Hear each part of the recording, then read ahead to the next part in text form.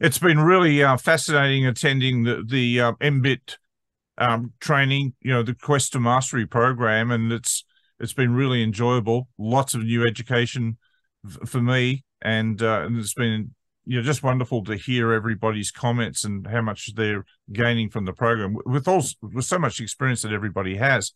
Now, tell me a little bit about your experience, working with Suzanne before.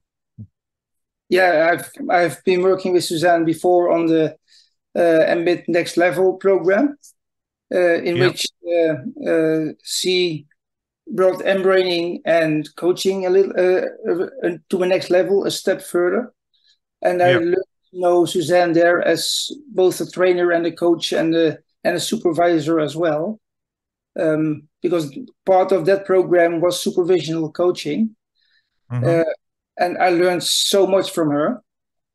What I learned was there's always a layer deeper. Uh, and what she called her cheeky twists and cheeky questions, it opens in an amazingly way new insights. Yeah. So I learned a lot about her, a lot from her, and it's fun to work with her.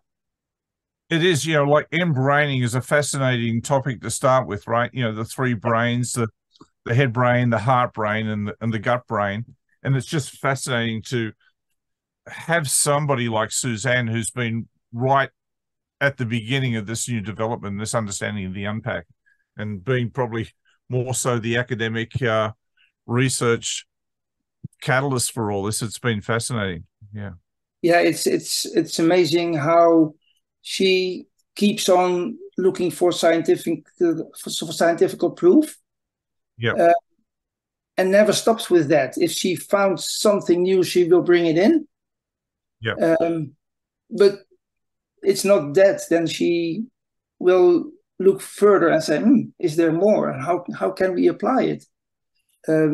She's always what she's called CIAing, which means concept, implication, application. Okay, if this is true, what does it mean and how can we use it? And she's constantly doing that with all the neuroscience she finds, which keeps on being fascinating.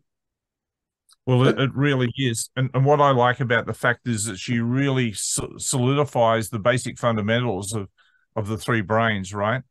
yeah, And how we can apply that, in coaching, which is a very, very efficacious model. But the new work that she's doing, as you said, the research. But what really captivates me as an attendee or a participant in the programs is her generous nature, her kindly nature. The yeah, way that she tends to everybody in the program involves us all. yeah. She's a real connecting person. Yeah, She sees to it that everyone gets the most out of it. Everyone yeah, can say. yep. Um, and I don't know how she does it, but she creates a safe environment immediately. Yeah, she does. I think that because she's such a successful coach, she understands how to sort of really connect with people at an individual level. And even though we're in a group, but she speaks to each of us and allows us our own space to participate as if we're the only one in the room, which is rather unique, right? Yeah, yeah, it is. Yeah, Yeah, yeah. it's So it's as an educator and a researcher, like she's got a fairly deep academic background, right? and also her experience in the medical industry as well brings, her understanding of neuroscience, anatomy, the whole breadth and width of this concept is really fascinating, and it's great to be with somebody who's so generous, so kindly, and informative. And as you said, she's always constantly researching. it's Yeah. even although if she says, "Well, I've got something new," there's something new. Huh? But what fascinates me as well about Suzanne is how she is able to um, tell us all those scientific background in easy to understand ways, Yeah. and how she is able to put it into powerful tools and mechanisms which we can use immediately. Oh, yeah, yeah, yeah. Well, she demonstrates it. She gives us a script on it, and she shows how it's applicable, and we practice with it, right? So Exactly. it's not just education, it's implementable, it's live practice, it's beneficial. The breakout rooms are really good. The ongoing, Facebook link and the updates and the communication, everybody contributes to. It's really quite a rich experience. Yeah, it's what she created is a true cohort. It's not her telling what it is. It's co-creativity all over. Where she's being the gift that keeps on giving, which is great.